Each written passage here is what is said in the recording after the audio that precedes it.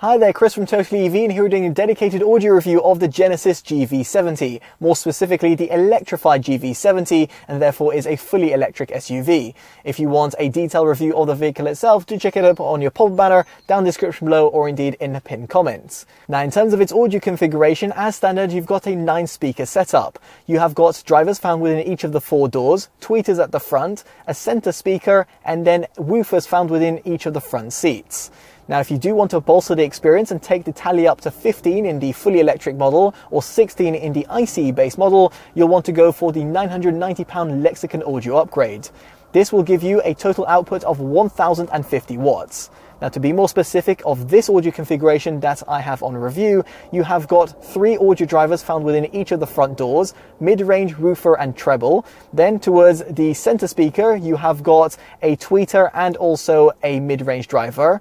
Then towards the center, you have got a free-flowing 250mm subwoofer, and this therefore translates to 2 woofer drivers found within each of the front doors on the ICE model, so therefore why you've got the difference between 15 and 16. Then towards the rear of the cabin, you have got mid-range and tweeter drivers found within each of the rear doors, and then you've also got rear parcel shelf speakers. So frankly, over here, you're getting a massive audio upgrade for a very small premium. Now, for you to actually customize the audio drivers to your heart's content, you might want to navigate to the infotainment system. And here you'll find a treble, mid-range and bass adjustment. I've added 4 notches to treble, 1 notch to mid-range and taken 2 notches off bass. It is a shame, however, that there's no dedicated subwoofer controls or indeed a multi-band EQ, which would have certainly been appreciated. Aside from this, you might actually want to disable the active sound design. This effectively gives you a little bit of an odd sound, in other words, let's say an EV sound or an engine emulation sound that can be portrayed within the cabin via the speakers. Not something I actually like doing, and I'd rather have the quiet, serene cabin of the GV70. Speaking of which, the in-cabin measurements will be on your screen right now. What I will say subjectively is actually it does a phenomenal job even at higher speeds, and therefore the acoustic insulation and also the windscreen, which has been treated, provides you a really good cabin experience, and therefore competes with some of the best out there on the market, surpassing the likes of, for example, the Tesla Model Y and somewhat on par with the likes of the Jaguar I-Pace or the BMW iX3. Now, with all of that in mind, let's get on to a brief audio demo. I'll be placing the camera and microphone in 4 separate locations and playing back a track. It's from Priya J and it's titled Like Me.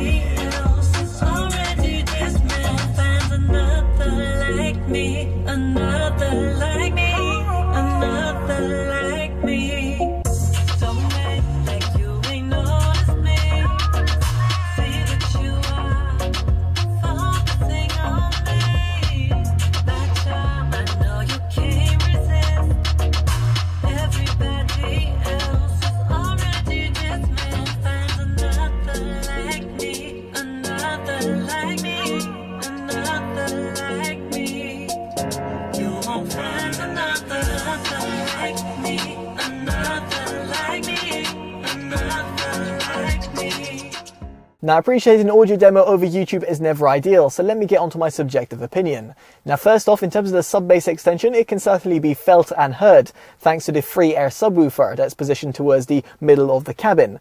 However, in comparison to audio systems that have a dedicated subwoofer unit at the boot, for example, the ones of the Harman Kardon audio system found within the BMW iX3, the Lexicon Audio System really cannot compete. It won't give you that pronounced low-end extension and that rumble that some people will crave.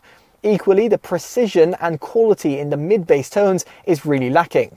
Both at the front and rear of the cabin, you'll just feel that it's a little bit wobbly and uncontrolled.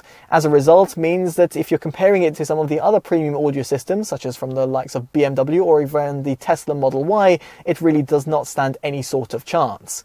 Now thankfully the mid-range actually does a decent job, which is often a weak point for a lot of systems out there that have a little bit more of that overzealous mid-bass impact.